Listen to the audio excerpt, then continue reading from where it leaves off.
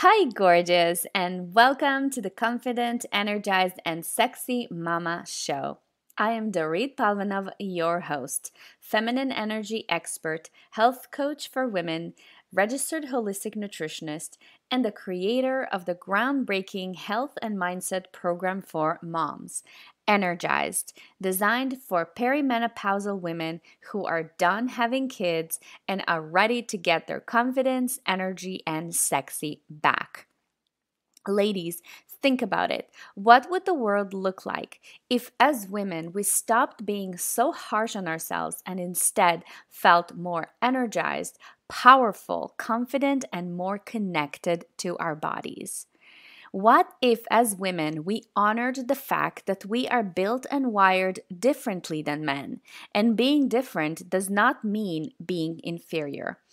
That the go, go, go mentality, alongside doing more to have more without ever pausing and resting, only leads to chronic stress, anxiety, burnout, overwhelm, lack of joy, and corrodes our health, relationships, and vitality. What if, as women, wives, and mothers, we had the courage and confidence to desire more? More freedom, power, energy, joy, abundance, pleasure, fun, play, and sex, all on our own terms. Mama, you deserve to feel good. You deserve to form healthy relationships, and your body needs, craves, and deserves pleasure. This is your birthright. You're here because you believe in your feminine energy. You're here because you care about health and the environment, and you're not afraid to take action and change. You're here because you don't want to pass on a pattern of self destruction, hiding, and not speaking your truth to your daughters. You're here because you're done feeling stuck, living a mediocre life as a half woman. You're here because you are done struggling and, frankly, can no longer afford to feel like crap.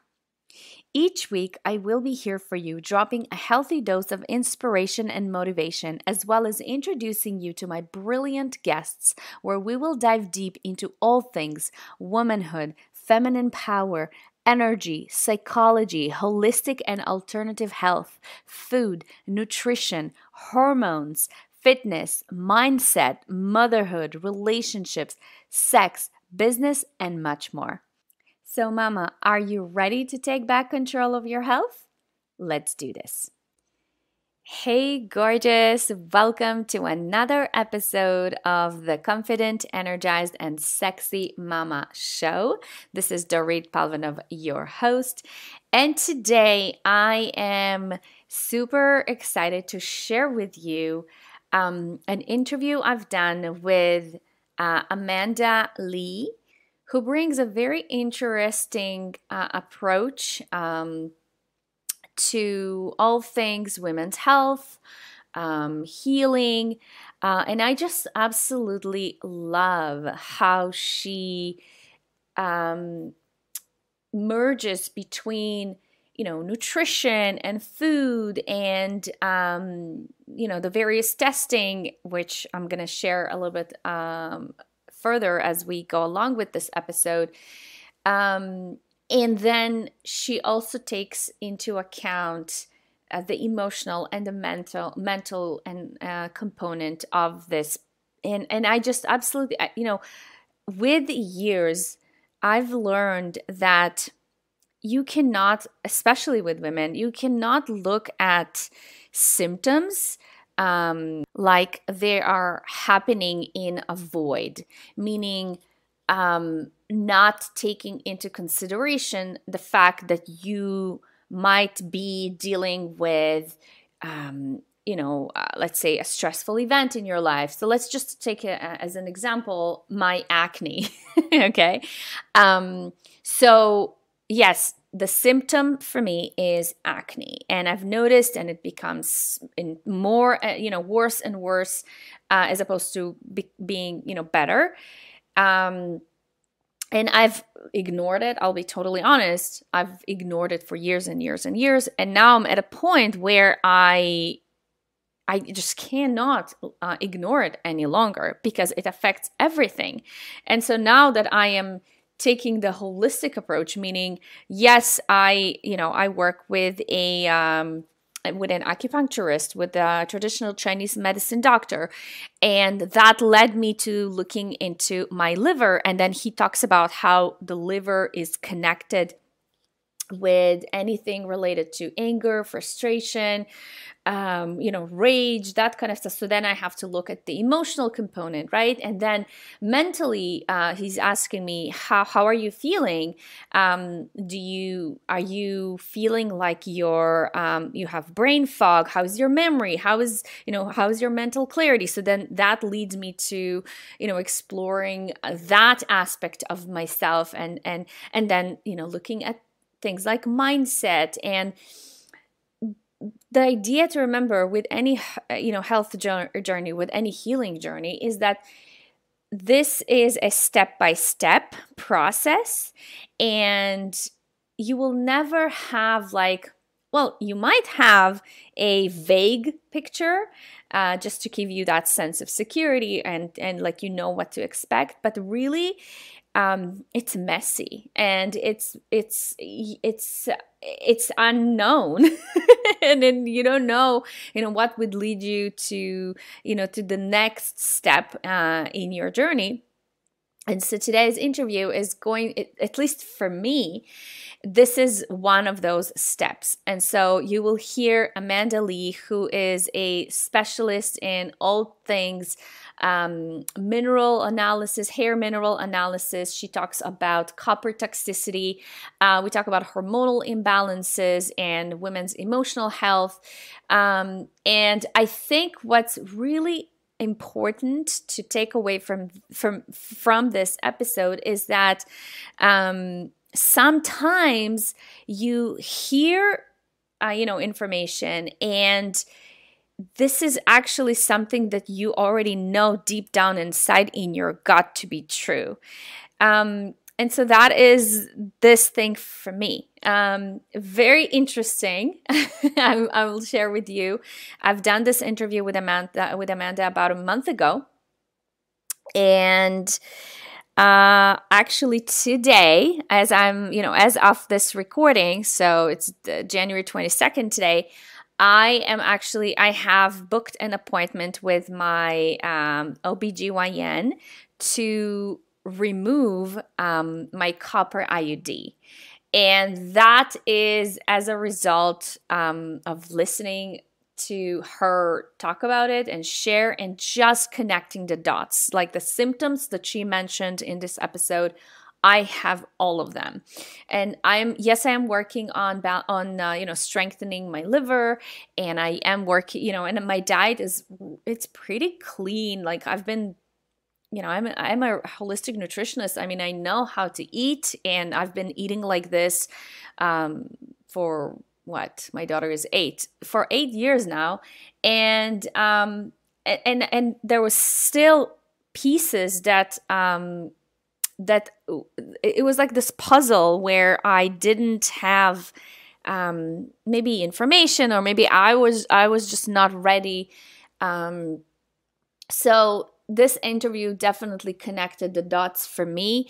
I'm going to take this risk and remove my copper IUD, which I use for contraceptive. And I will circle back and I'll share with you how that goes. I'm not excited about, being more hypervigilant in terms of preventing pregnancy. But there's also a part of me that is excited because, and I talked about this with my husband the other day, he's excited too, because there's something about using condoms where it kind of makes you feel like young again. So anyways, we're excited. We'll see how it goes. I mean, for me, that's what I say to myself. I can always put it back in if it doesn't work. But I'm going to take the step. I'm going to take the risk, and I'm going to give myself the permission to really feel my body fully, without having anything inserted, without having in it anything that is not supposed to be there.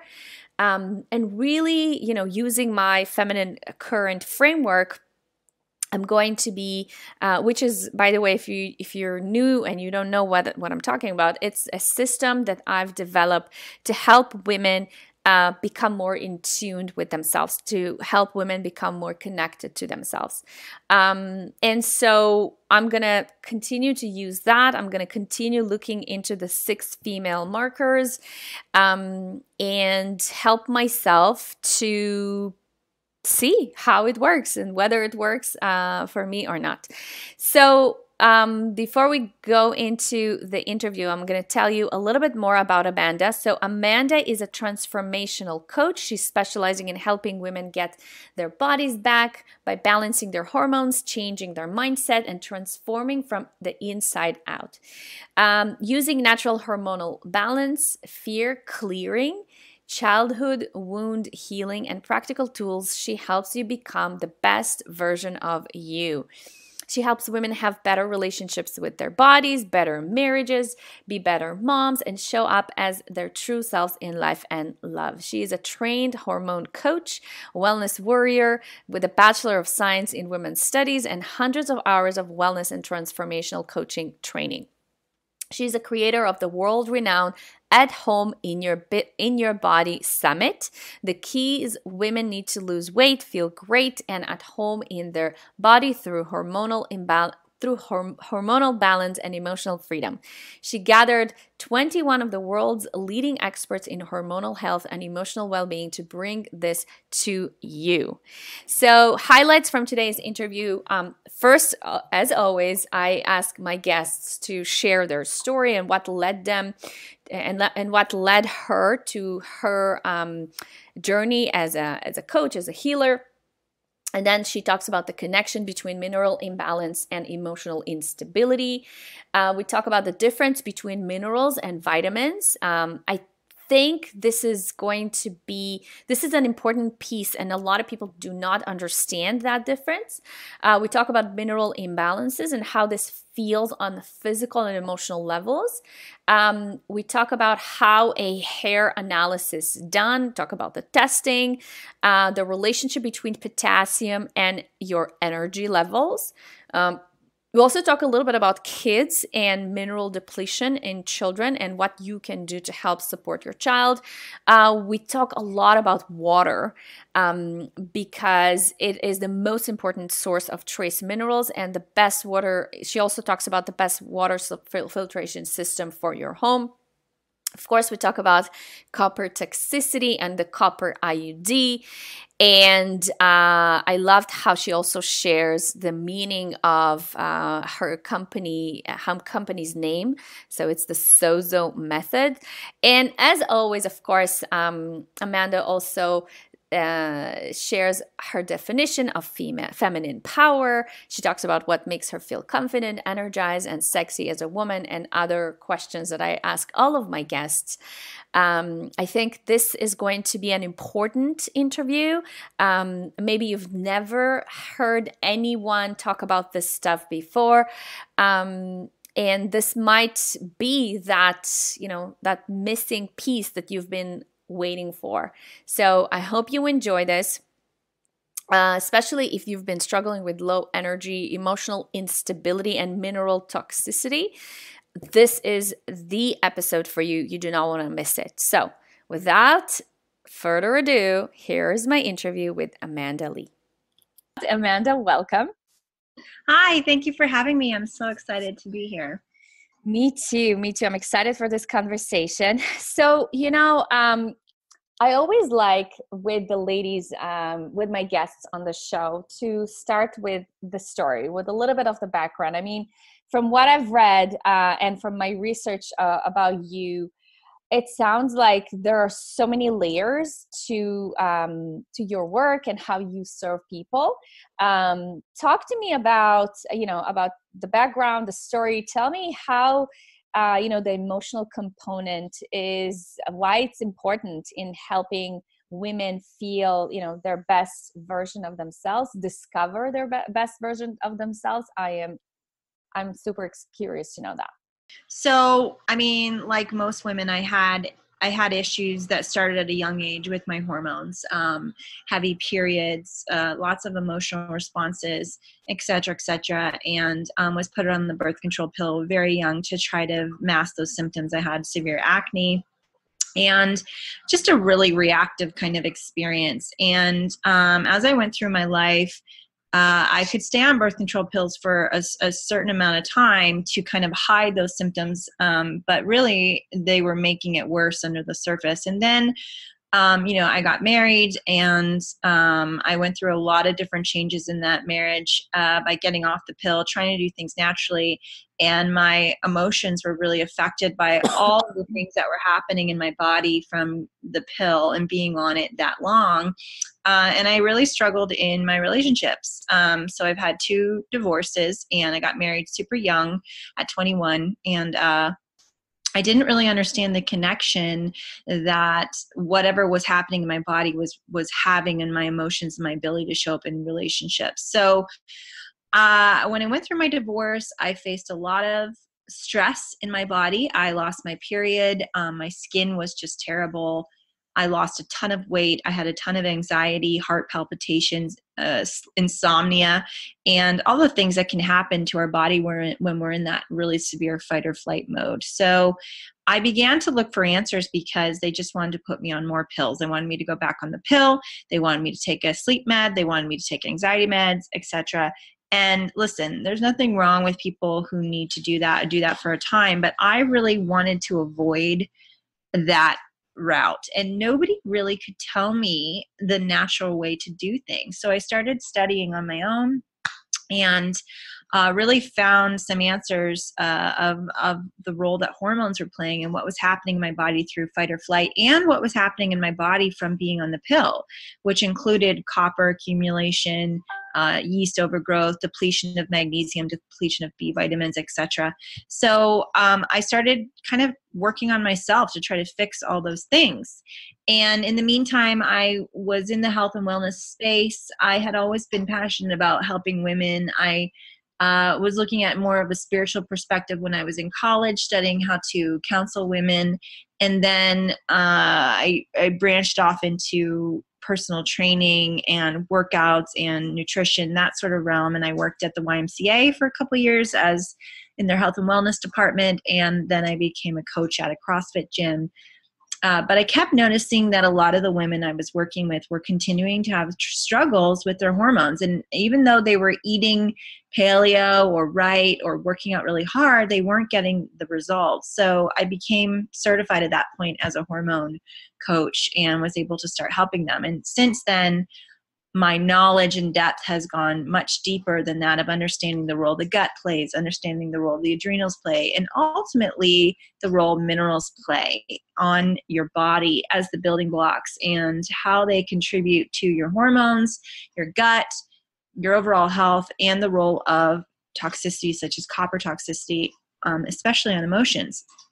So as I went through my divorce, I also started getting love coaching. I was really in pain from these failed relationships, and I started looking for answers, and I began to do that work inside myself to rewire from my childhood wounding and my anxious attachment style. And by combining really the help on getting rid of the copper toxicity, calming my minerals down to really help those emotions, because minerals and emotions are directly connected, along with giving myself the support for my inner child, learning how to be in the feminine, learning how to accept and love myself, and really rewire both of those things, I finally found freedom. I found freedom in relationship and in my body, and I've learned that they intrinsically go together, and you really can't separate them. They need to be addressed together, and so that's why I really wanted to bring that to the marketplace for women, because I know there's a lot of places they can go to get relationship help and inner work, but they're not going to be addressing their minerals and the actual physical things happening in their body contributing to that anxiety and that panic and that those reactions and those emotions. And on the same end, when you just address it from a health perspective and you don't do the inner work, there's a huge gap there. So I really wanted to combine the two. And I find that the women who work with me get the most results from both of them. Love that. I love that. Obviously, I mean, you wouldn't be here unless I knew that your perspective is very holistic, because I personally also believe in that. And it's so interesting. You mentioned the connection between minerals and hormones. I just received a message from a mama, and this is what she says. I am a sensitive introvert, which at best looks like a super empathetic, artistic people and nature lover. And at my worst, leaves me neurotic, unstable, indecisive, overwhelmed, quiet. I want to look back on my life and say I took meaningful risks, raped beautiful rewards, and shared them with people around me. So why don't we continue this conversation by, I'm sure that you're very familiar with this kind of trajectory of women going into this disconnect within themselves. And I'm also very curious to know about your work around minerals and hair analysis and how this is done, because I've done some interviews with other hormone coaches, so I think the listeners already have a pretty good understanding of how it looks like to work with a hormones coach. But would you talk a little bit more about your work around minerals and how this is intertwined with that emotional instability that women have? Yeah, absolutely. As I was doing my practice working with my clients, I am always about going deeper and finding solutions because I want them to have results. That's the end goal. And I want them to feel free. And I started looking into hair mineral analysis. And I had already, conquered the GI map, figuring out how to stool test, all that stuff. And I had a mentor who actually suggested, I think you should look into this. I think it really heavily connects to women's hormones. And so I found the person that is the best and most knowledgeable person to train me in hair mineral analysis, HTMA experts, and I got trained in that, and it really kind of took things to the next level, and I began to understand the role that minerals play on the entire body. Now, I'd always been a proponent of minerals, and I would always say that minerals are the building blocks of your hormones, but I really began to understand the science behind how it all works. And if you think about it, our bodies were designed to live on this earth and to get everything it needs from this earth, right? So we were meant to walk on the ground and absorb minerals through our feet right into our bloodstream. We were meant to play in, hot springs and spring water and drink that mineral-rich spring water. We were meant to eat mineral-rich foods from the earth that have minerals from the soil. It is everywhere. Minerals are everywhere. They are what has been given to us to really ground our bodies and feed them. And we have gotten away from that in every aspect. We don't walk barefoot on them anymore. There's toxicity on the ground. We do not drink spring-rich mineral water. We drink dead water that's pumped into our homes through municipal systems that are toxic. And any sort of system like reverse osmosis or alkaline or any of those things, they strip the minerals from the water, and that makes it dead. And that means water can't get into your cells, which is a huge problem. And our soils are depleted from over farming, and we just don't have the mineral aspect that we used to. And so as I began to understand what this looks like in people's bodies, not only are we dealing with major depletion of minerals that literally regulate everything from your thyroid to your adrenals to your stomach acid. Like, why do so many people have gut infections? Well, number one, they don't have that first protection of stomach acid because they don't have enough sodium to produce it in their bodies. And also things like, maintaining the adrenal function, all those things that minerals do, potassium, which is that vitality mineral that really gives you energy, we're just so low in all of those. And not only that, we've got toxicity on top of it. We've got heavy metals coming at us from every angle. We've got them in the water. We've got them in the food. We've got them in vaccines. We've got them, they're everywhere. And on top of that, all the methods of hormonal birth control can contribute to copper toxicity, which I could get into, but all of that plays a huge role on the body. So as I began to understand this, I was like, there's no way I can't address this. This has actually become the foundation of my practice. Before I look at anything else, I want to look at their minerals so I can address what's happening at that level. If we fix the minerals and if we fix the gut, 90% of the time the hormones fall in place. They just do. And now when you're dealing with older women who, lack that progesterone or estrogen, that's a different story. But for most women who come to me, they're in their mid 30s. They should still be producing their own estrogen and progesterone, and their bodies are not, because of the depletion of everything I'm talking about. So that's where we need to start and fix those things. So those things are what I started to really see as important for the body. Now, in the emotions aspect, you have to understand that certain minerals are connected with certain emotions. So if someone comes to me, first of all, copper toxicity, it's a very emotional mineral. It really causes that reaction. Copper doubles during PMS time leading up to your period. So that's another reason why women can have really those kind of moods and those irritability twofold at that time, especially if they already have copper toxicity. And it really can have that short fuse, that reactive kind of feeling where you feel like you're kind of out of control. You don't know why you're reacting the way you are. It's not even a response. It's just a plain reaction. So copper can really do that with your emotions.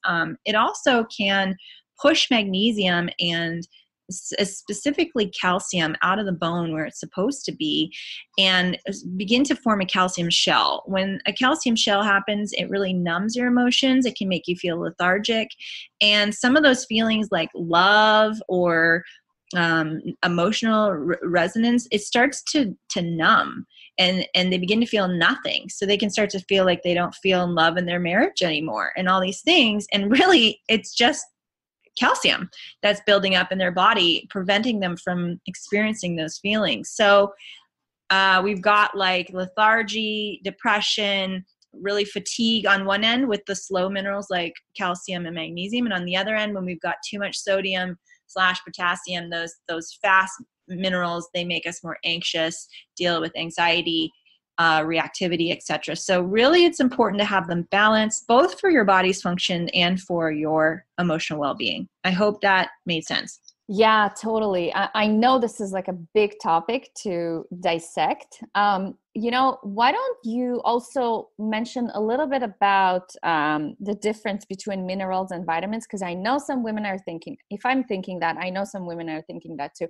I remember in nutrition school, I've learned about minerals and vitamins as being micronutrients. Can you talk a little bit about the difference between minerals and vitamins and how, you know what, why don't we start there and then I'll ask you the next question. Yeah. So when you're talking minerals, you want to think when I do a hair mineral analysis testing, I'm looking at calcium, magnesium, sodium, potassium, copper, zinc, iron, manganese, boron, cobalt, all those minerals. Okay. And then I also can see the heavy metals such as mercury, arsenic, lead, aluminum, etc. So they're a little different than vitamin B, vitamin A, vitamin C. Okay. They're just a different component, but I will say that some, vitamins and minerals, they can be antagonists on each other. They can push, so like copper can push out certain vitamins out of your body, B vitamins, etc. Where like liposomal vitamin C, taking too much C can actually push the copper out. So vitamins and minerals kind of go together and they really interact together. But it's important to address things at a mineral level, because if you do not have those minerals, like I just said, the potassium is what fuels your thyroid. It carries thyroid hormone into the cell. And, also sodium, like I said, with the stomach acid, if you're not absorbing your nutrients, even if you're taking like a supplement of vitamins, it might not be getting in there. And the other thing is like a vitamin D, which is really a hormone, that can actually exacerbate a problem by pushing calcium out of the bone and lowering potassium, which most people have issues with. And the reason why they're depleted in vitamin D in the first place is because they don't have enough of the minerals that I'm talking about. And we need to address that root issue before just throwing vitamin D in there. So I'm pretty particular about not just supplementing with random vitamins. I don't like multivitamins. I don't think they do anything. I'm really about getting specific in testing so we can see what's going on at a deeper level and address it from that place. And then when somebody has like imbalances, how then you address them? Is it done in isolation? So if somebody's low in zinc, do you just give them zinc mineral? So how does that work? Yeah, so this is where it's really important to work with someone who really knows how to read a hair mineral analysis test. So you cannot look at it as is, okay? So when some things are high, sometimes that means it's a loss, not that it means you're getting too much of it.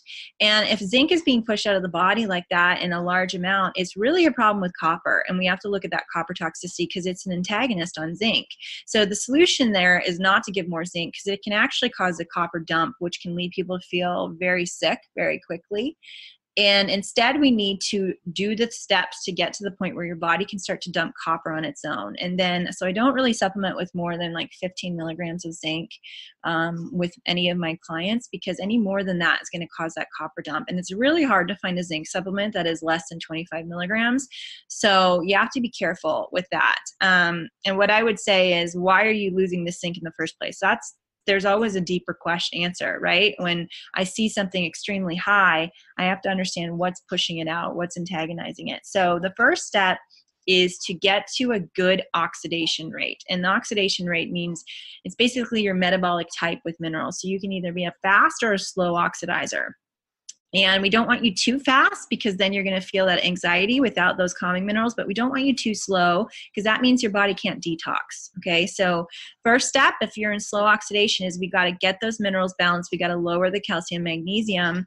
And typically I don't find magnesium to be high in people like they have too much. It's more like they're losing magnesium into the soft tissue because they don't have what they need to carry it into the cell. So I have to increase sodium and potassium to balance out calcium, magnesium. So you can think of it just like a water softener. Okay, when you've got hard water, it's usually calcium in the water. It's a very sharp, hard mineral, and this is what it does in your body as well. So have you ever seen hard water that like builds up like white stuff on the bath toys or on the faucets? Do you know what I'm speaking? Yeah. Okay, Or in the kettle. Yeah. So think of that in your body with calcium. It's starting to be pushed out of the bone where it's supposed to be. It's building up on your soft tissue. It comes out in your hair. You can get rapidly graying hair. You can get more joint pain because that calcium is building up in all those joints. That's what's happening. And what happens with the water softener is they either use sodium or potassium, because just like chemistry, that dissolves the calcium. So same thing in the body. We got to raise the sodium, potassium to dissolve that calcium and put them into a faster oxidation rate, which allows their body to be able to detox. And then we can start watching what the body's telling us, and it will show us on a retest if it's starting to dump that copper. And typically I do some other things to support the copper, because the only way the body will carry heavy metals out of the body is through the armpits, the groin, sweating those things out, and through the bile flow. So we have to make sure our bile flow is good to support it too. So there's a process. You can't just dump something in there and expect it's going to fix the problem. It will probably exacerbate it. That's why it's really important to work with someone who knows how to do these steps to get you results. Yeah, sounds like it's something you need to be doing while guided. Yeah, Yes. totally. So, okay, so minerals, I understand now the difference between minerals and vitamins, and I know that they work together. When you mentioned the fact that they can counteract each other, I remember growing up, my mom always said, don't eat like dairy products with my favorite was like cream cheese on bagel with pieces of red pepper. So she would say, don't eat them together, because then the calcium prevents the iron from being absorbed. Is it true? Yeah, everything is connected like that. Yeah, that's right. Okay. Yeah, it's interesting that my mom knew that. I don't know, she read it somewhere, but yeah, well, the same thing where people always say, well, you need to have calcium and magnesium together or whatever. You know, you can't just take random supplements. They have to, and people do tend to know that copper and zinc are connected, I think, but I don't think they understand that their body could be retaining copper, and that's what's causing their zinc to be lost. So yeah, it's about education. And, you know, the biggest mineral that I see people have issues with is potassium. It is the hardest mineral to raise. We need over 4,000 milligrams of it a day. And people do not eat enough potassium. We don't have enough available to us. And it is the mineral that, like I said, it really is about your energy. It affects the heart and it affects the thyroid and carrying that thyroid hormone into the cell. So it's one of the ones that people have very low the majority of the time across the board. It's rare that I see anybody who comes in that has their potassium like nailed. So it's something that typically needs to be addressed. And it's really a slow process, but it's going to make a huge difference in how they feel for sure. Yeah, I wanted to talk to you for sure about energy, but before we dive into the energy, can you just tell the listeners how is as a hair analysis test done? Like, to Oh yeah. me, what I think about is like somebody's gonna come, cut my hair, and then send it to a lab. Is this actually how it's done? Well, you're going to cut your own hair or have someone do it. But yeah, Okay. typically. So the hair is basically, it's evidence for us. It's soft tissue, it's cells, right? It's cells that have been growing out of your body for the last 3 to 6 months. So it gives me 3 to 6 months of information on what's going on in your body.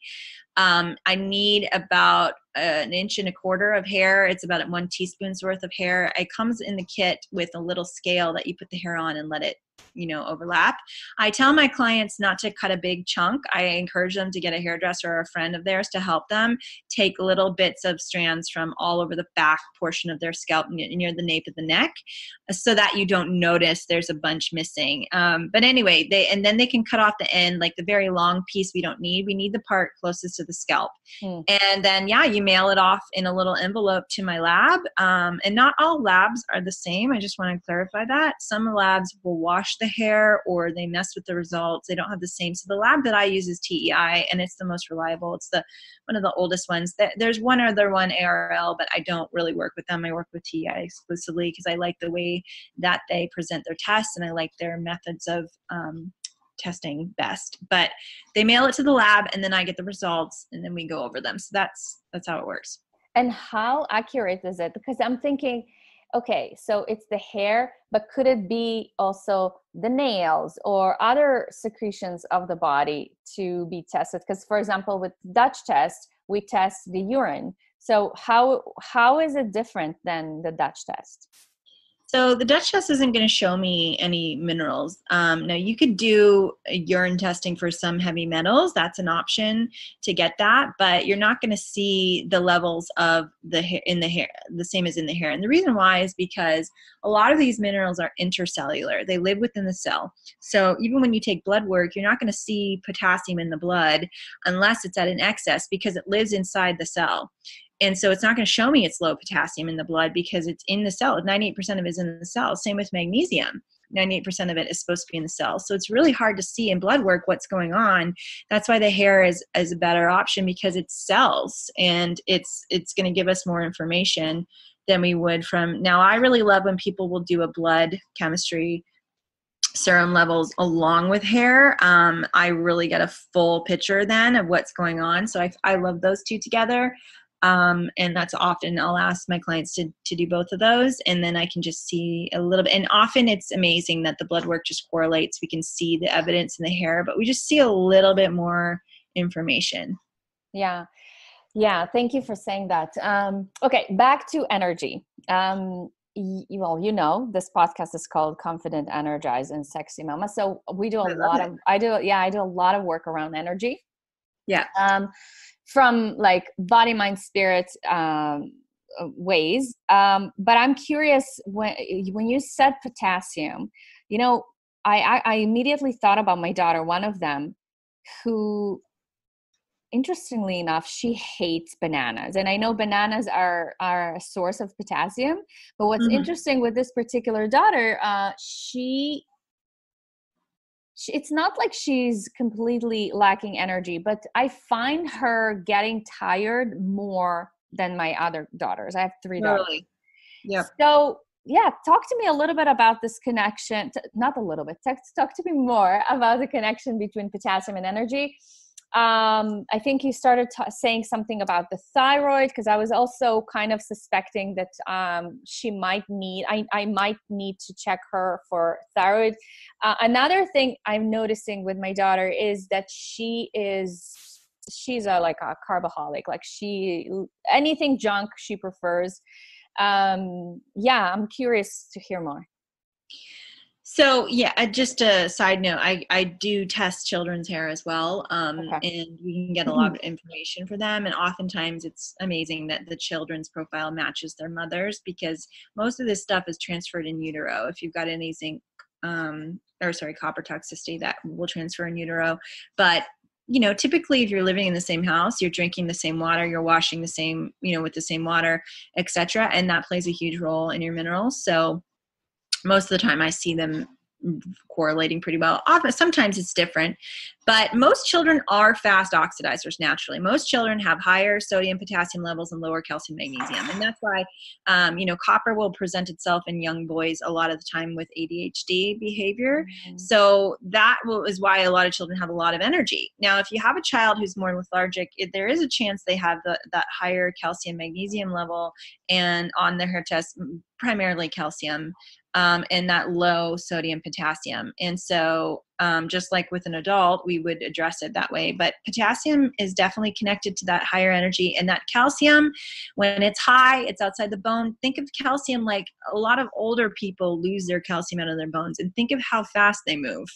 Okay, it slows everything down. Calcium slows your metabolism. It slows your energy. It makes you feel like you're walking through molasses. So when we've got calcium at those extreme high levels, and we've got low potassium, you can bet your beans you're going to feel exhausted. So the goal is raise the potassium, lower the calcium, and watch your energy change drastically. And so for me, let's say with my daughter, wanting her to increase her energy levels and hence the potassium, what can I do other than supplementing her with potassium? Well, most of the time, and I would say you need to test her first before you guess. I'm sorry, but I'm a huge proponent of that. I really don't like recommending things to people without seeing what's going on inside their bodies, because you could be wrong. And it's really just important, as you know, to see what's going on. But in most cases with potassium, especially with children, I start with food, and I have transdermal methods of getting the potassium into their bodies without doing supplements. I don't do potassium supplements with children. Homeopathics, yes, there's a few that I recommend that can help with potassium levels for kids. But on the whole, it's going to be transdermal methods and food that's going to change that, and with a little bit of homeopathic support. Yeah, I'm actually very intrigued, and I was thinking to get my entire family to do a hair analysis. Yeah. What's interesting is with this particular child, now that I'm thinking, she has a tendency for dandruff. So this connection between minerals and hair, it's just fascinating. I never even thought of that. Like for me, for example, when you mentioned the calcium deposits, and then you said that people with who have this tendency tend to turn gray faster. Did you say that? Or was that, yeah, calcium and zinc being lost out of the hair.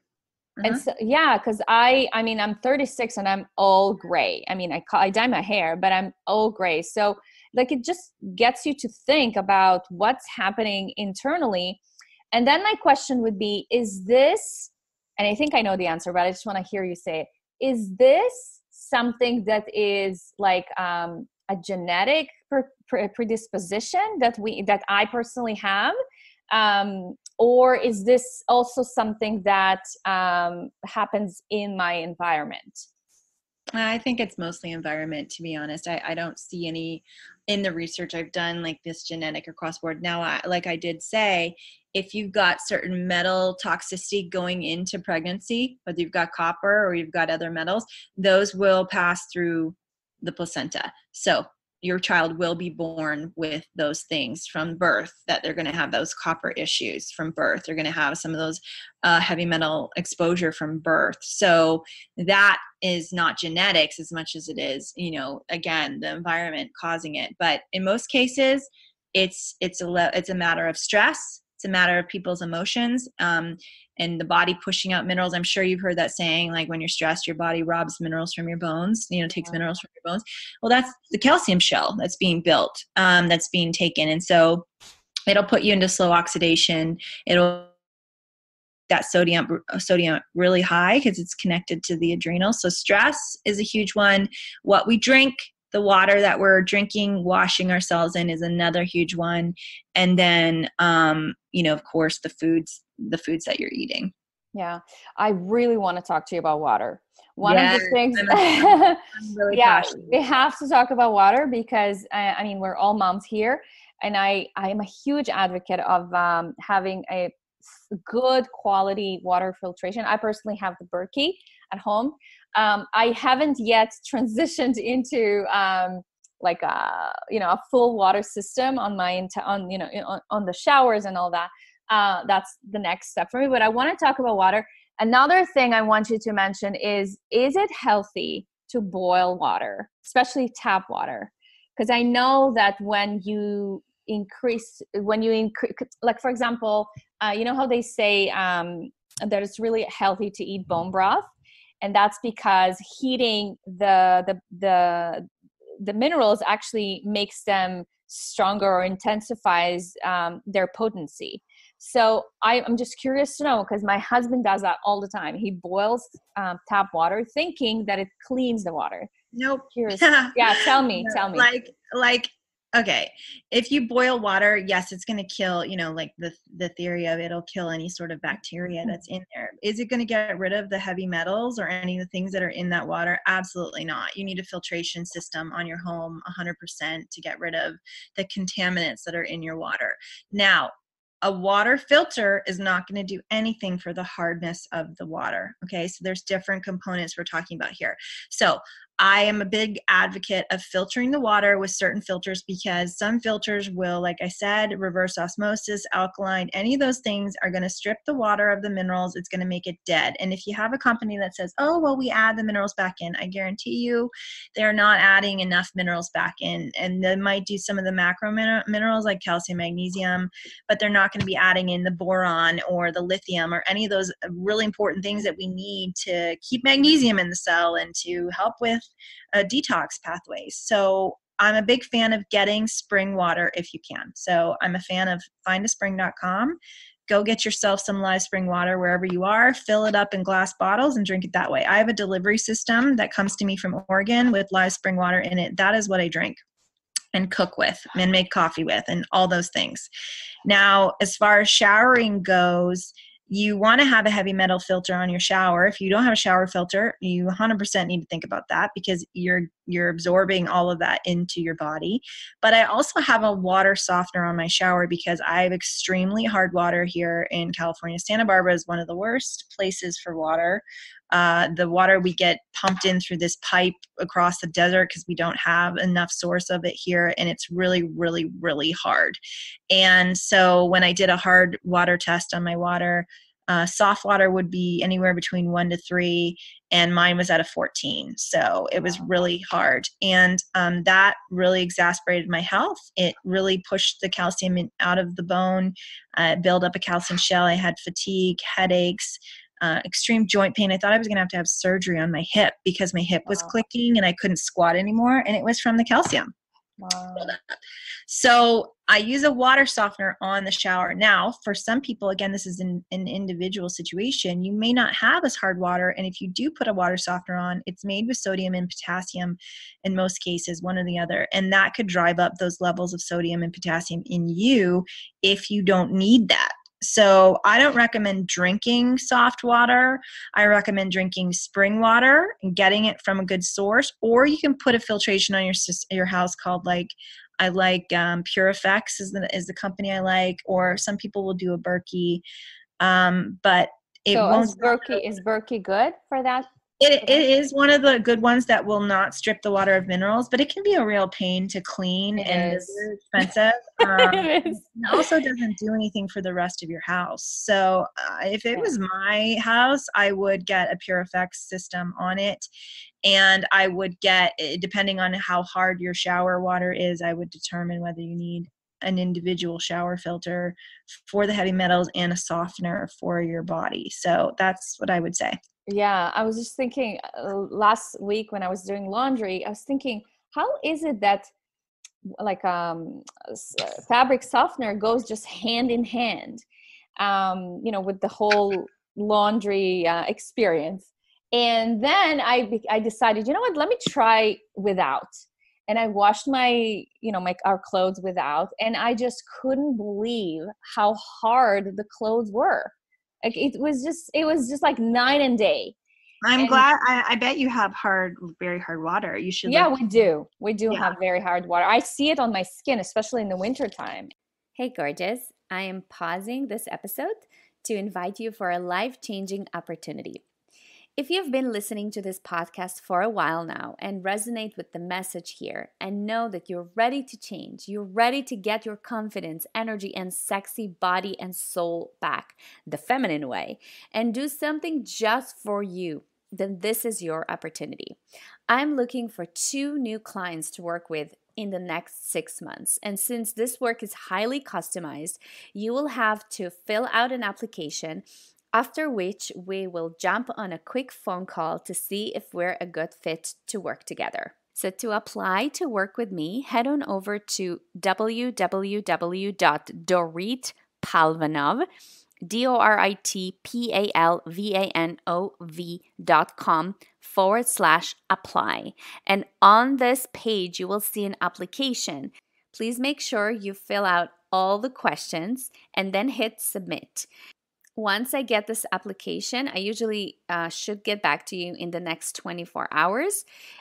You will hear from me or somebody on my team, and you will be invited into an interview with me. It's going to be a live interview. It's going to be a live discovery call. It's going to be for free.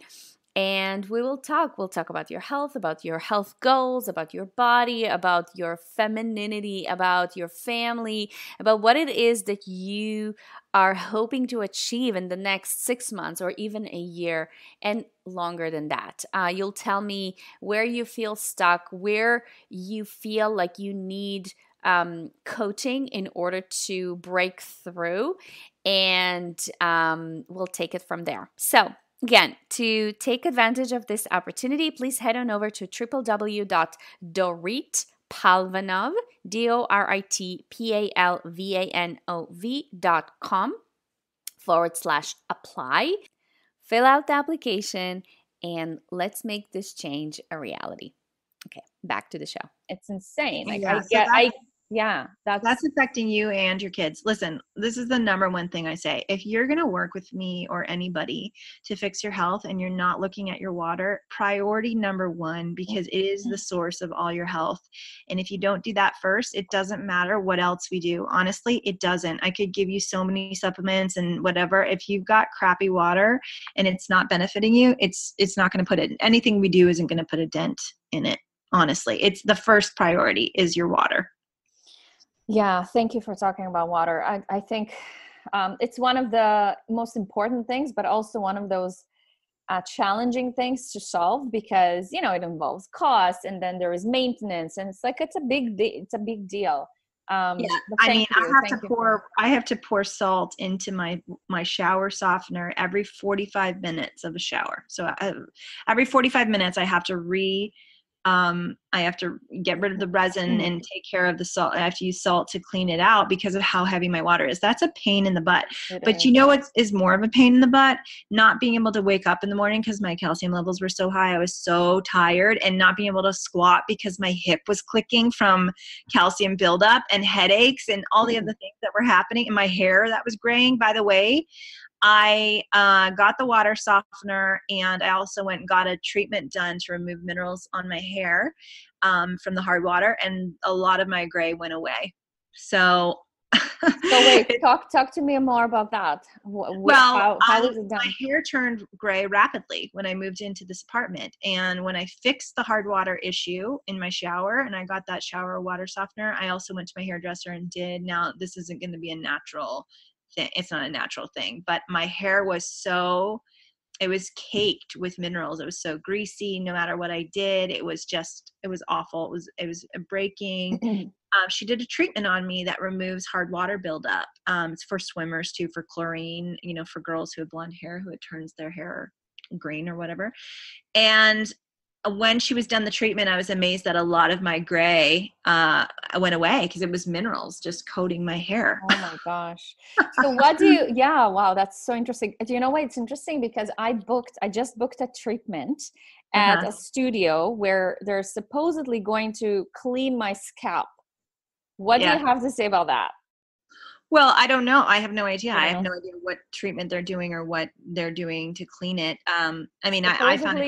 Supposedly they're cleansing the scalp from like oil residue and any buildup that prevents from the hair follicle to thrive. I have no idea. I Love. don't know what that I don't is. know Yeah. what it is. I was curious to know what you have to say. Yeah, I think that, it depends. You can go do that, but I'll tell you this, if you don't fix your hard water in your shower, it'll be right back, whatever you get removed. Yeah. Yeah. All right. So the last thing I wanted to ask you before we transition into the next part of the interview is, so you mentioned many times copper toxicity. And I know that a lot of women in my community we are all moms, and we all use contraceptives. And the majority of us use IUDs. I personally use a copper IUD because I didn't want the one that is hormonal, like the Mirena one. And to me, like, to be honest with you, Amanda, it's like a dream come true. Like, I just love it. And I don't know, talk to me about that. If first of all, talk to me about how do I know if I have copper toxicity or not from the IUD? Because the last time I asked my doctor, he literally laughed in my face. The last time I went to check if the positioning was good, and I asked him, "Do you know, doctor, anything about copper toxicity?" He's like, "Come on, what are you talking about? It's just a myth." And so, okay, so talk to me about copper toxicity. Tell me, how can I know if it's if it's as a result from the contraceptive? And maybe, I don't know if you know, but other solutions for contraception that would be, better. Yeah. So listen, I know that when the health movement started happening a bit more and women started being aware of their hormones, everybody pushed the copper because there was no hormonal effects. Unfortunately, the full extent of the copper IUD risks, they were not really being disclosed to people. And it's definitely has a lot more risk to it than people know. And if you go back as far as 1975, there's a Dr. Carl Pfeiffer, who wrote a book called Mental and Elemental Nutrients. And he made the connection between the increasing prevalence of copper toxicity and the use of the pill and the IUD. So if you want some information, there's also a bunch of studies, I could cite for you that can show the connection. There's definitely a huge connection. The reason why it's different for every woman is because it depends on what's going on in their body individually. If they have really good zinc levels, if they have really good bile flow and their body is able to eliminate that excess copper quickly, and if they are in fast oxidation rate, they're going to have a completely different experience than a woman who has crappy zinc levels, really sludgy bile from having too much estrogen. Excess estrogen can cause bile to be sludgy, or they're in slow oxidation and they can't detox. So they're going to have a lot more of a difficult time, which is why you hear these stories of women who insert it and they're miserable immediately.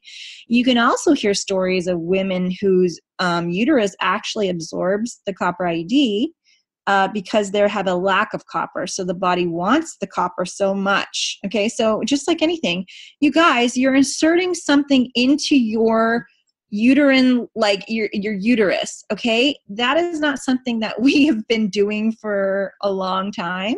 It is not something that is supposed to be in there. It's a foreign topic. So just like breast implants, guys, literally breast implants 10 to 20 years ago, no problem. Go get them. It's great. It's fun. It's fine. It's safe. And then here we are 20 years later, those women who've all got breast implants are getting explanted because they're so freaking sick, because their body has built an immune system response to this foreign object inside their body. Now, I'm not judging anybody. I'm just saying, let's think about it for a minute. Let's be smart and think about inserting something into our body that's not supposed to be there. And then to say that there's no effects of that, I find that foolish personally. And any doctor who's not looking into that a little bit deeper, you might want to have some resources you can bring next time. So you can say, well, actually, I've got this, this, and this. And it's unfortunate. You have to be in a situation where you feel like you have to, prove yourself to your doctor. So I would find a different one who's willing to listen to you, first of all. Yeah. But after the copper IUD is inserted, there is an increased copper release into the body. And that'll happen initially. And like I said, if you've got good bile flow, you've got good zinc levels, and their diet has enough of that zinc, and they have a fast oxidation, they can get it out. But for other women, especially women who are vegan, okay, there's not enough zinc available to most of them. They don't eat animal meat, so they're going to have more of an issue with copper. They eat a lot of high copper foods, okay, cacao, sesame, spirulina, all these foods that vegans love are extremely high in copper. And so they probably are going to have those really wicked PMS symptoms, heavy periods, etc., because of that. So I would say that if you don't have a reaction right away, it doesn't mean that nothing's happening. So copper builds up in the body slowly. Okay, so sometimes for women, symptoms will begin like 2 to 6 months after insertion, but other times it can be years or decades before they notice anything or connects the dots. So the beginning side effects are, as the copper accumulates, it starts to begin with like increased brain fog, fatigue, and often paired with a racing mind. So they'll have more of that anxiety. And the copper starts to, That's okay. me. Okay, so the copper starts to store first in the liver. Okay, it will store first in the liver. And once the liver is overloaded, and that has to do with ceruloplasmin, but once the liver is overloaded, it'll start to go to the brain.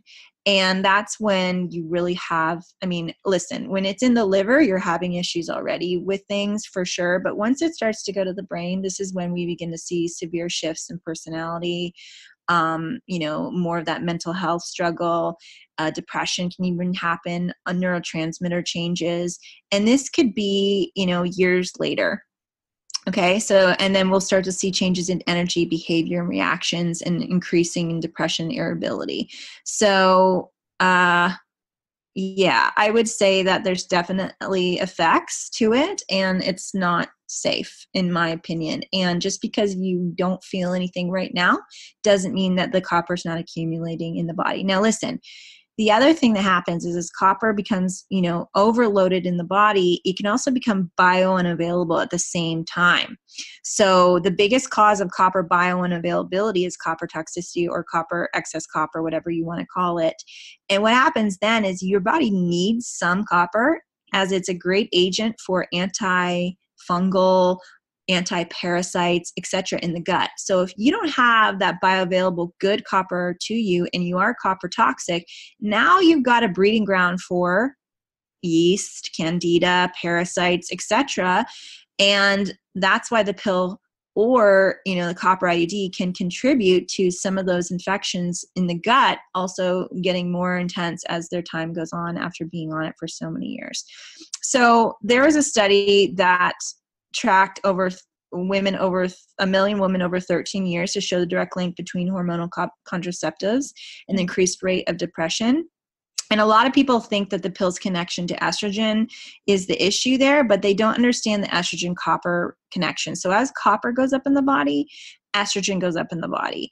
And that really can lead to that direct link between that copper and that estrogen, raising that tissue calcium, lowering magnesium, pushing it out of the cell, and that will cause enough issues for depression. So a lot of people know some of those things, but they don't understand the copper and the mineral things happening in the background of why that's happening. So a lot of people know about like the blood clots, but they don't understand that the thing that's causing the blood clots is also the tissue calcium raising and the magnesium lowering. So there's a reason why. Like people say all the time, oh, well, there might be an increased risk for blood clots. Well, why?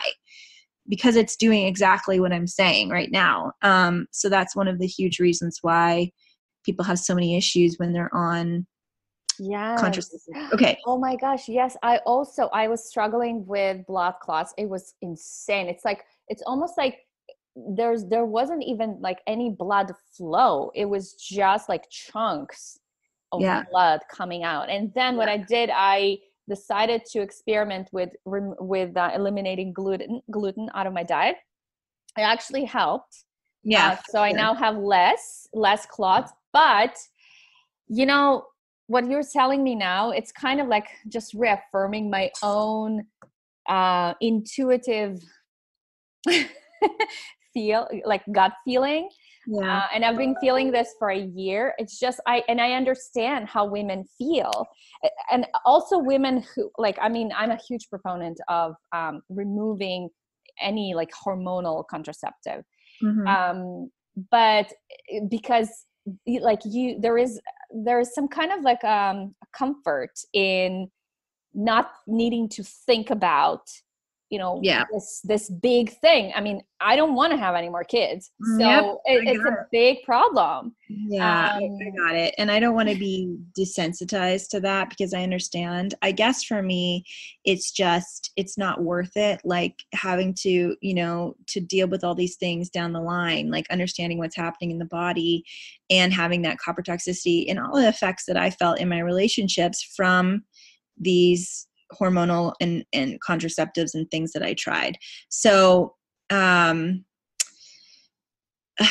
thing about it is there are some options, and the Yeah, one that talk to I me about use, options. yeah, the one that I use is called Natural Cycles, which the FDA has approved it, and when used correctly, it's got a 98% effective rate, just like the pill or some of the other forms of.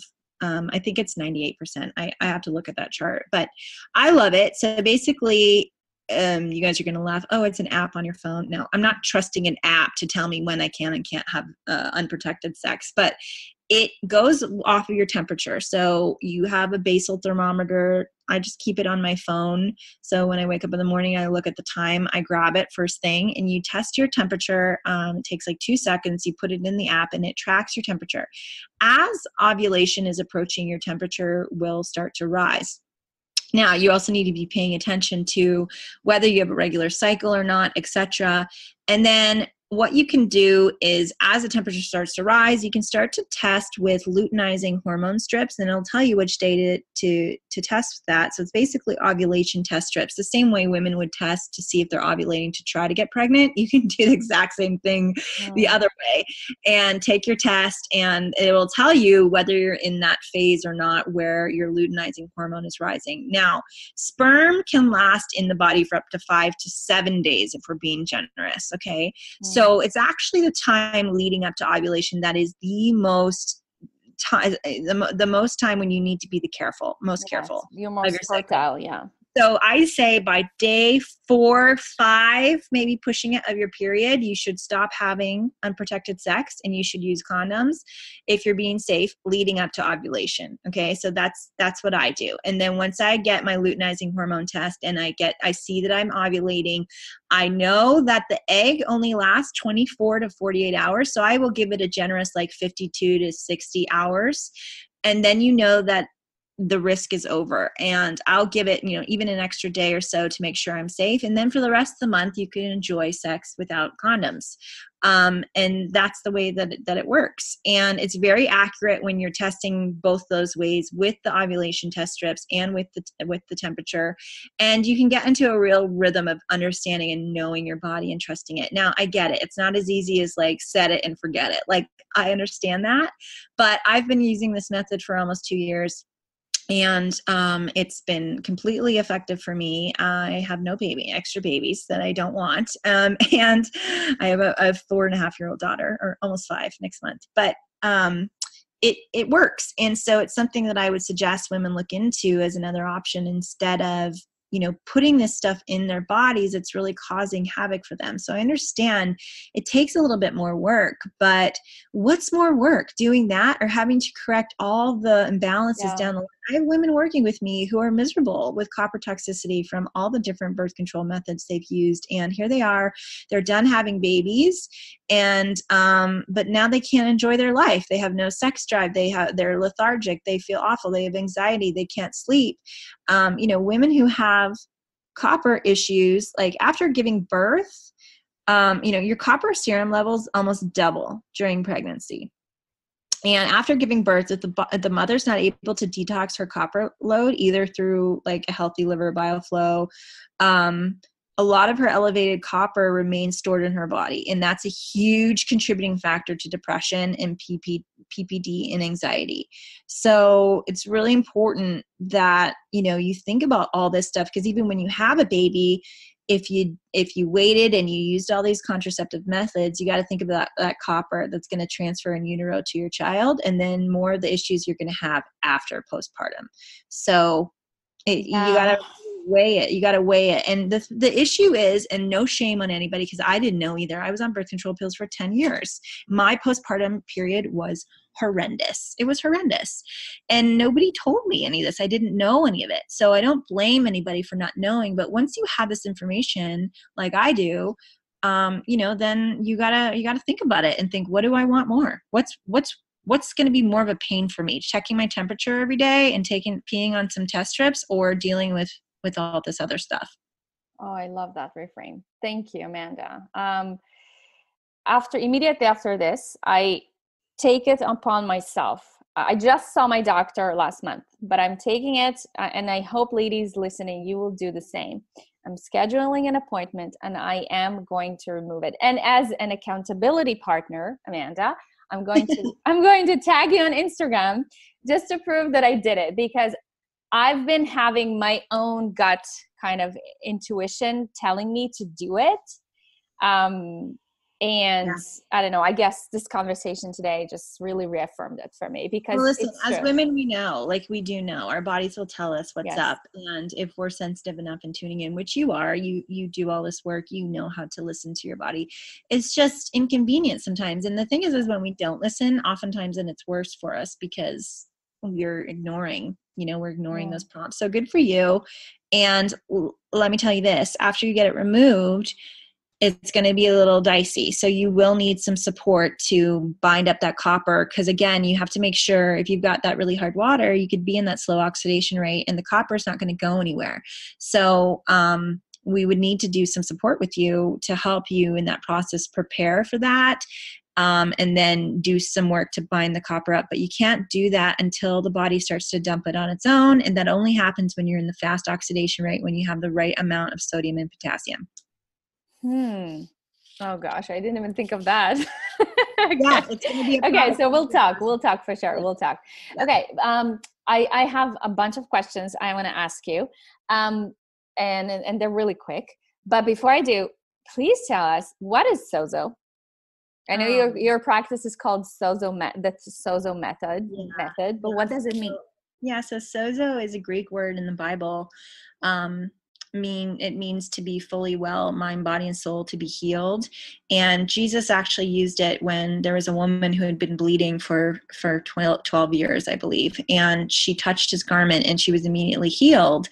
And he calls her forth and, says, "Who touched me?" And she comes forward and she said, "I did." And then he says, "Go." It took a lot of courage for her to do this, because for one, in those days, if you were bleeding that long, you were considered unclean. So this was a hemorrhaging issue she had from her menstrual cycle. She was having issues, and she wouldn't have been allowed to go to any social gathering. She probably wouldn't have even been allowed to be in the street at that time. And for her to come forth and say it was me was a huge factor for her to kind of admit to. And she would have had to do this huge ritual of cleansing the temple, all this stuff to make her clean. And Jesus simply looks at her and says, "Your faith has made you sozo." He uses that word for well in the Greek. And that means he fully cleansed her from any of the shame, any of the guilt, whatever. And her bleeding stopped. And I just love that concept of being fully well, right? Fully healed. And it's more than just a physical healing. And I use that word not because I claim to be Jesus or God or anything, but I do have a spiritual component to what I do, but also I really believe that what I do is the method is combining the physical and the emotional. Like I just said, I have to do both, because these women who come to me with these issues, the copper issues, the anxiety, it's not just their bodies. I have to deal with their emotions. And as we break up the calcium shell, trauma and things that have happened for a long time, their body has been protecting them from, it comes forth. So we do a whole body method of doing internal and external work. So that's the Zoso method. Oh my gosh, that's brilliant. That's amazing. Thank you so much for sharing that. Okay. So now that we're transitioning to the second part of the interview, basically this is a set of questions that I ask all my guests. And these questions are designed to give us, me and the listeners, a little window into you as a woman, as a wife, as a mom. I ask these questions because I want to show my listeners that even though someone is an expert and knows a bunch of amazing things, they are human. Amen. Yes, we're human, and we all have our own stuff. Totally. So my first question is, what is your definition of feminine power? Ooh, oh man. I love femininity. I love it so much. And you can hear me shift as you just asked Yes, your energy shifted. I love that. So listen, I have to operate in the masculine a lot of the time for my business. And as a single mother, I just do, to lead that part of my life forward. But before I learned the balance of feminine energy, I was really imbalanced in my relationships and in my life. And that masculine energy does not serve our bodies to be in the majority of the time. But most women are not taught feminine energy. They're not taught that side of things. So they're lopsided, and they're in the masculine too much, which affects their adrenals. It affects their energy, affects their hormones, because we're just not meant to be in that zone all the time. But the feminine is really about receiving and being able to be in that place of just being instead of fixing, correcting, or leading or pressing. It's more of a flow. It's more of receptive. And that is so powerful. It's one of the most powerful energies on the earth, I believe, for its ability to heal and its ability to nurture and to create that safe space for yourself and for others. So I think the feminine is super powerful, but in a different way than what people think. It's not going to be that energy that's like do, perform, achieve, lead. It's going to be soft, receptive, playful, flowing, relaxing, and it's a huge component to your health and to have polarity in your relationships. And feminine energy can make a man just go bananas. Go bananas, and willing to do anything for you and really giving him what he craves. 100%. Yeah. Oh, I love it so much. Okay. My second question. As you know, this show is all about inspiring mothers to own their power and feel more confident, energized, and sexy as women, wives, and mothers. And I like to call it being a goddess in their life. So I'm curious to know, how are you being a goddess in your own life? How do you take care of yourself, your soul, your body? What are some of your non-negotiables? Yeah, I'm in a new phase of this for myself. I went from having 50-50 custody of my daughter with her father to primary. I have her the majority of the time, so she goes every other weekend to her dad. So this is a new area for me, because I used to have 50% of that time, right? As hard as it was, it's not fun sharing custody. I wouldn't wish it on anybody. It's really hard, but I had 50% of my time free that I would do my stuff. Well, now I have to rearrange that a little bit, but I still create time for myself the best that I can by asking for help. Okay. I get childcare if I need it. I have someone come clean my home because, listen, I'm a business owner, a single mom, and all the things. I just am not good at cleaning. I'm not. It's not a strength of mine. And you know what? That is okay. And I have an amazing cleaning lady. She costs $15 an hour. It's literally the price of a glass of wine, and I don't even drink. So there you go. My drinking money goes to my cleaning lady, and that saves me a lot of sanity. I ask for help, and I ask for help when I need it, if I need a break or if I need some me time. So that is kind of my non-negotiable, is making sure that I have help where I need it. Love it. What makes you feel confident and energized? Well, confidence, I really think, comes from self-esteem and self-worth.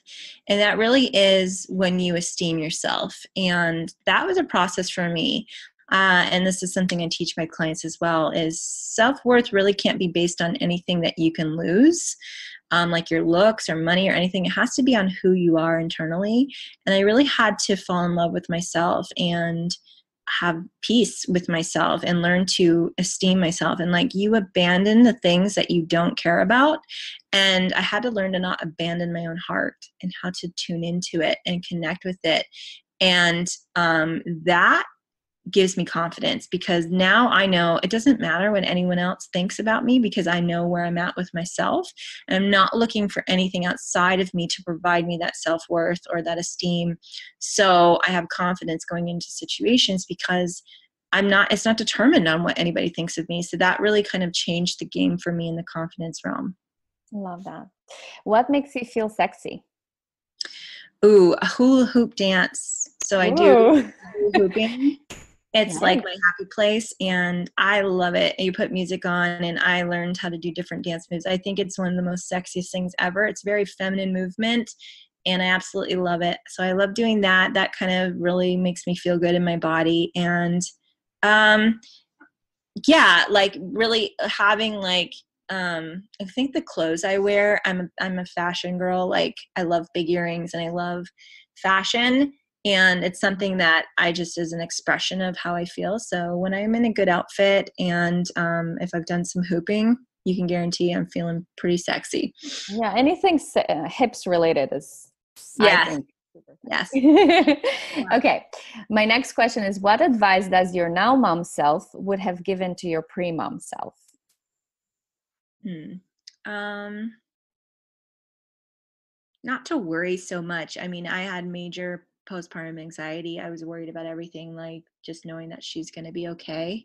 And, if I could go back now with my 5-year-old to that newborn and just tell myself, like, everything's going to be fine, I would probably tell her that and just tell her to enjoy every single moment, because it goes by so freaking fast. Like, just be in the moment. Yeah, and I'm glad now that I've documented like videos and things of her, because I look back, I'm like, oh my gosh. So I love that. I love documenting, but I also love like putting the phone down and being really present with her as well. Yeah, yeah. Okay, my one before last question. The mother-daughter dynamic comes up a lot in my practice. So Mm-hmm. not every woman is a mother, but every woman is a daughter. So I'm curious to know, how do you think that your relationship with your mom helped to shape who you are today? Ooh, I like that. Listen, I love my mom very much, and I've done a lot of work to repair my relationship with her. Um, I had a lot of hurt towards my mom, and I had to really do some work to kind of understand where she was coming from. So I've grown in compassion for her to now understand where she was at when she made some of the decisions that she did. Uh, so my relationship with my mom forced me to go deep and find some of the solutions to these things. One, to have compassion and change our relationship, which is in a much better place now, but also to teach me what I didn't want to do in my relationship with my daughter. And when I found out I was having a girl, actually, I cried because I was terrified, because I thought, a boy, oh, I can handle a boy. But a girl, like, what am I going to do? Like, I really wanted to have a good mother-daughter relationship. So one of my mentors gave me the advice of really setting a strong intention from birth that we would have an amazing relationship, and even into the teen years, like really kind of pushing away all that negativity that people put out there about teenage girls and really focus on what I wanted. And I've done that, and I continue to set that vision with her, and our relationship is incredible, and I have no doubt it's going to continue to be that way as I get older. And listen, when I make my mistakes just like every mom, but when I do, or I lose my patience or anything, I have an immediate reminder, because of all this work I've done, of what I don't want to do. And it's a sobering moment for me, because nothing will bring out your inner stuff like your own child, right? And so I'm really grateful. I'm not saying I'm perfect, but I would not be the mom I am if I didn't do the inner work that I did on myself. Absolutely. I love how Dr. Shefali says that the process of raising children is really, it's not so much about raising them as much as it is raising ourselves. Yeah, It's so 100%. true, especially when it's girls, right? Because I remember myself, like I see myself in my kids all the time. It's just unbelievable. Okay. My last question for you, Amanda, is, in one sentence, what is your vision for your life? What are you creating? What's your life purpose? Definitely to influence women to feel at home in their body so that they can show up for their relationships. I would love to save women from the heartache of divorce and difficulty that I've gone through. So if I can, share my lessons with them and help. I'm a helper. I'm an Enneagram 2. So that's kind of my vision. And really leaving a legacy and living a life of freedom, freedom financially, freedom physically, freedom emotionally, and allowing that freedom to really engage others and help them along the way. Love it so much. Amanda, thank you so much for your time. Thank you so much for your knowledge, for your wisdom. Thank you so much for the push that I needed to listen to myself. It's so interesting, even if you do the work I coach other women to stay true to themselves. Even I need someone to give me that permission, in quotes, to take care of myself. So thank you so much for being that for me. Thank you so much for saying yes to the interview. Before I let you go, can you please let everyone know how they can find you, how they can connect with you, and anything that is coming up in your world? Yeah, you can find me primarily on Instagram if you go to search at Zoso Method. I have lots of free videos on there. I post content daily and little tips. You can also go to sozomethod.com if you want to sign up for my email list. There's like an opt-in page. My website's down right now, but you can opt in and then you'll get all my emails. You'll get a bunch of information, free info to connect with me. And Facebook as well, if you search at Zoso Method. Those are the 3 platforms, and I have a bunch of videos on YouTube. I do Feeling Fab Friday videos every Friday where I talk about all sorts of stuff to help you feel fabulous in your own skin, talking about minerals, hormones, all the stuff that I'm talking about today. So yeah, and if you're interested with working with me, there's an option when you go to sozomethod.com and you sign up for the email list. They'll give you an option to book a free call with me where we can get on the phone and talk for a little bit about your individual situation. Love it so much. Thank you, thank you, thank you. You're welcome. Wait, before you go, I hope you've enjoyed this episode, and if you did, I want to know about it. So snap a picture of you listening to this episode and share it on Instagram or Facebook. On Instagram, you can tag me at Dorit Palvanov Coaching. So Dorit is spelled as Dorit and Palvanov spelled as Palvanov Coaching, so it's all one word. Or you can use the hashtag Confident, Energized, and Sexy Mama Podcast.